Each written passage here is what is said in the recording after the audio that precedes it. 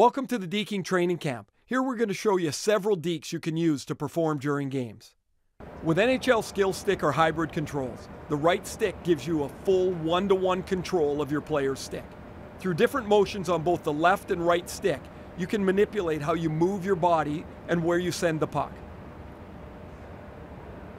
You can use manual control or basic stick handling to weave your way through defenders, ultimately deke out the goalie. Once you start to get the hang of it, you'll be able to harness dozens of advanced moves such as loose puck dekes, stringing dekes together, all the way to the most advanced highlight reel moves. To perform basic stick handling, move the right stick side to side. Do this as you approach the goalie to get him out of position. Makes it easier to score. Let's try it.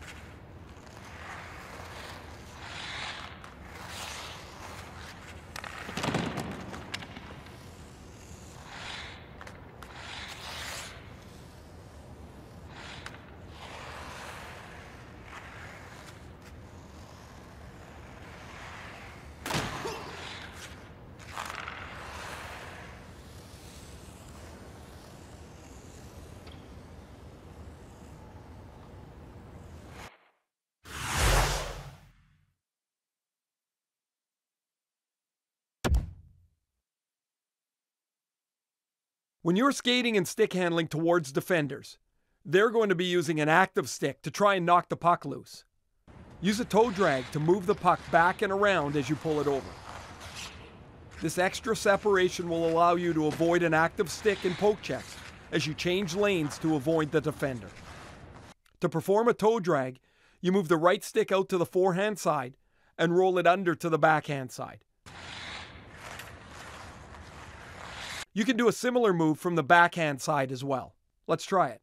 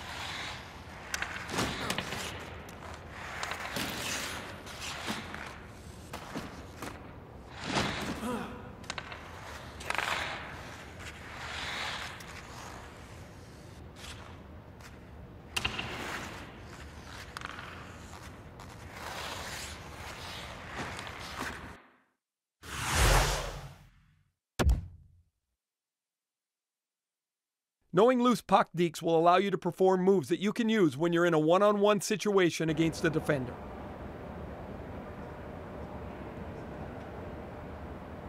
The left bumper will open up a whole new world for you.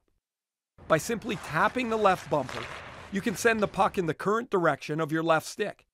By timing this right, you'll be able to push the puck past the defender and then leave him in the dust. Try some taps of the left bumper to get past the defender.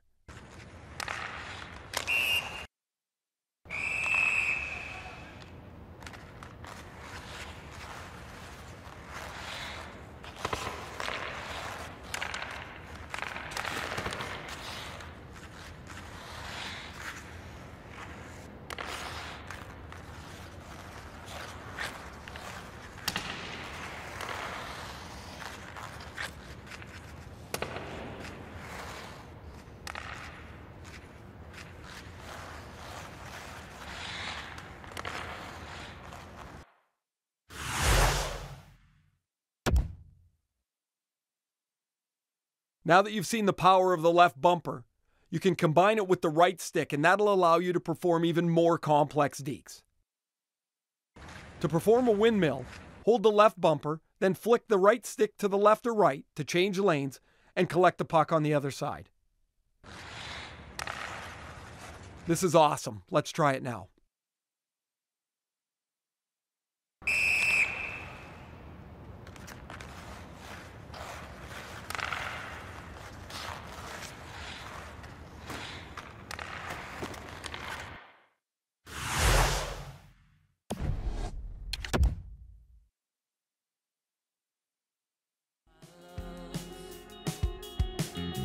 Take a peek, oh take a peek, I'm standing tall to try and see the final spark of you and me, my love. In basic deking training, you learn the fundamentals of both stick handling and loose puck dekes, including the basic windmill. That's just scratching the surface. We're going to get to a collection of loose puck dekes, which you can perform with different starting and end locations on both your left and right sticks. Let's try this concept out and take a crack at the between the legs deke. To perform a between the legs deke, first roll the puck back and hold it on the forehand side. Then press and hold the left bumper to initiate the start of a loose puck deke. From there, you pull the right stick through to the direction you want to send the puck.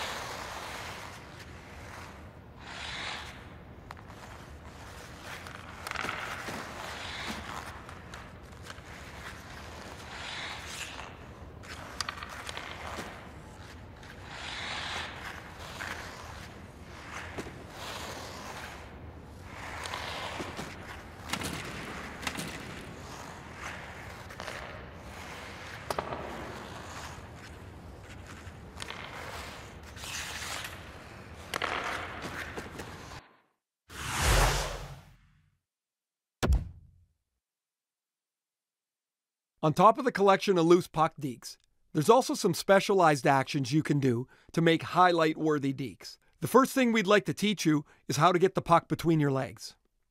From there, you can shoot, pass, or pull the puck back at any time to leave the defense wondering what's happened. For this tutorial, let's try the between the legs shot. To put the puck between your legs, press and hold the left bumper and press and hold the right stick in. From there, press the right stick forward to shoot.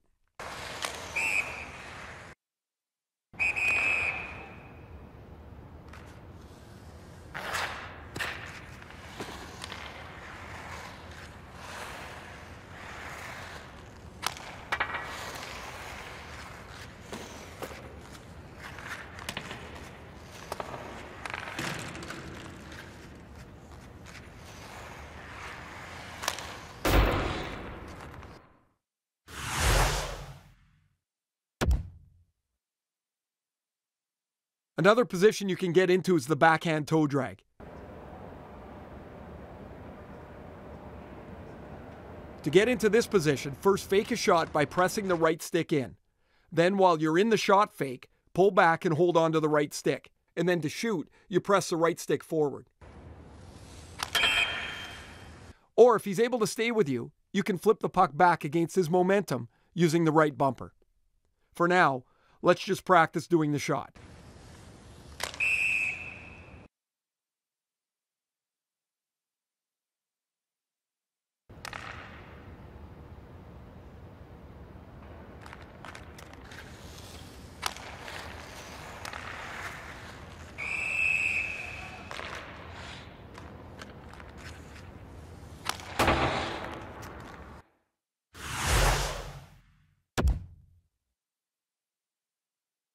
One of the easiest ways to deke out the goalie is to play with his momentum.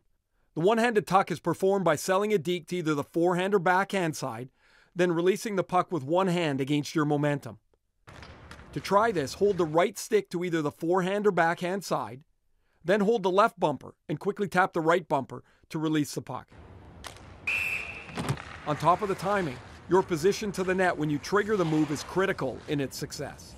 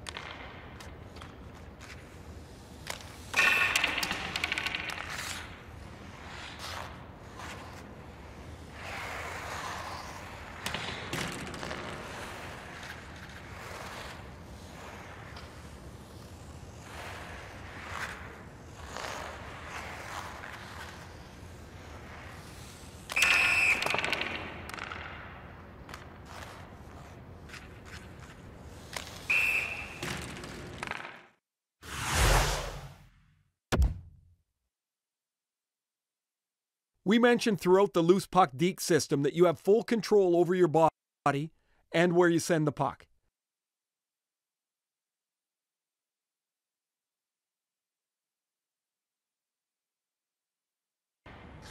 To try this out, let's go to the forehand tap deke. First, roll back on your forehand side. Then hold the left bumper to prepare for the deke. From there, pull the puck through with your right stick while at the same time moving your body with the left stick in the opposite direction. This will create separation between you and the puck. To tap the puck back to yourself, flick the right stick back in the direction you skated to. Good luck with this one.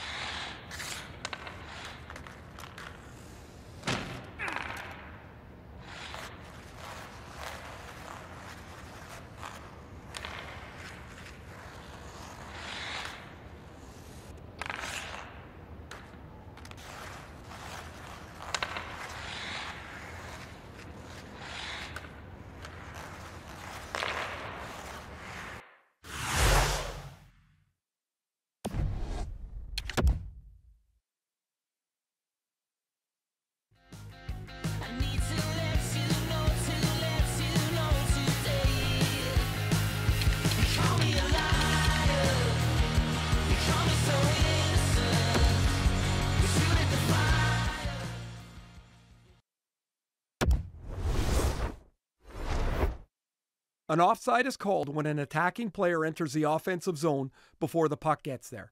The puck must cross the blue line before the attacking player does.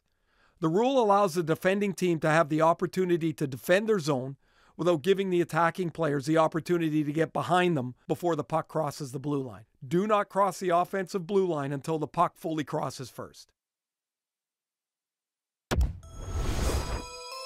In hockey, a great pass can get you out of a sticky situation and set you up for a great scoring chance. There are really two key passes which players learn that can help them in a variety of situations. The first pass players learn to make is the forehand or backhand sweep pass. It's one of the most commonly used passes in hockey because it's accurate, can be used anywhere. It's generally used when passing to a teammate with no obstacles between the two players. A saucer pass is a variation of the regular pass, except you lift the puck slightly as it travels through the air. You sacrifice some control and accuracy, but since it's in the air, it's harder to intercept for your opponent. The saucer pass is generally used to elevate the puck over an opponent's stick or get the puck through traffic.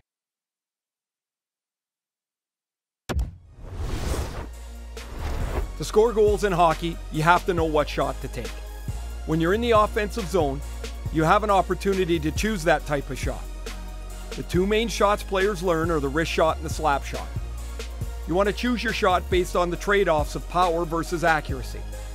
You also need to know how much room and how much time you have to make the shot. The wrist shot's the most commonly used shot in hockey, and it's best when you're closer to the net. You can be accurate, and you can have control over where you shoot the puck. Players can take a wrist shot from a forehand glide position. This allows them to steady their body, get good balance, reduce their speed, and look up at the goaltender. From this position, you can read what spots of the net the goaltender isn't covering, and your level of control is higher, and the speed of release is much quicker. With the power generated with the slap shot, you can score long-range goals. Slap shots provide much more power than a wrist shot, but you will sacrifice some accuracy. Slap shot obviously takes longer to perform because you have a bigger windup, so you need more time and space to execute the shot. The windup also indicates to the other players and the goaltender that you are going to shoot it. It makes it easier for the defending team to read and react to the angle you're going to release the puck from, and allows the goalie to get set. The slap shot's the most effective when you're further away from the net and you have enough time to get the shot off.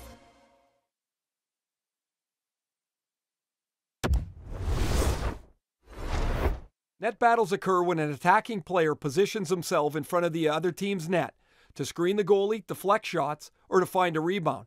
The defensive player's job is to move the attacking player out of the way, tie up their stick, or in some cases, get in front of the attacker to block a shot in an attempt to prevent a scoring chance. To initiate a net battle, press and hold the Y button.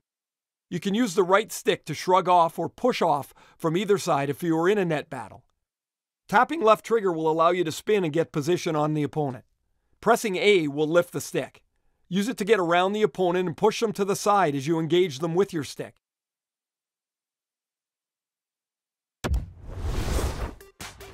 A bank pass is a great tool to play the puck forward and pass defenders to escape the defensive zone or set up an offensive zone opportunity. A bank pass uses the boards to change the pass angle and to get to a teammate whose lane was covered otherwise. To become an accurate passer using this technique, a player needs to practice this from various angles and positions to get a better feel for how the puck will bounce off the board. This skill can be used to pass on the forehand or the backhand. You can also use it to pass to yourself when going around another player. Bank passes require great aim and control of power to execute properly.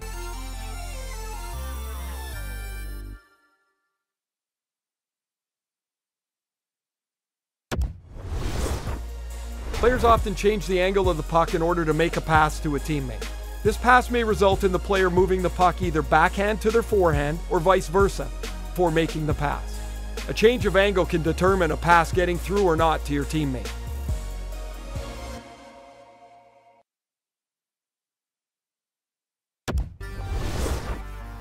Dumping the puck into the offensive zone is done for one of two reasons. One, to give your team an opportunity to make a line change. Or two, to place the puck in the offensive zone to give the forecheckers an opportunity to go get the puck back, or to put pressure on the opposition's defenseman to create a turnover. Dumping the puck works best when the defending team's holding the blue line closely, making it difficult to carry the puck in. You've got to catch your teammates in stride when dumping the puck for a better chance of retrieving it. This can be used to give your team time to make a line change or to go on the forecheck when your players don't have the speed to get to the puck first.